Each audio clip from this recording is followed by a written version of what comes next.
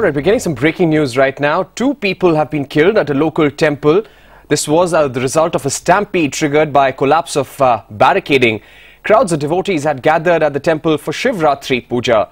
Maria Shakil joins us on the phone line. Maria, what exactly happened and what is the police telling you? Well, Parikshit, this happened in Barabanki because crowds of devotees had gathered to pray at the Lodeshwar temple. That's a local temple in Barabanki because on the occasion of Shiv Ratri. Because of the large number of devotees, we are told that the barricading collapsed. And post the collapse of the barricading, there was stampede, which has resulted in death of 2 devotees. All right.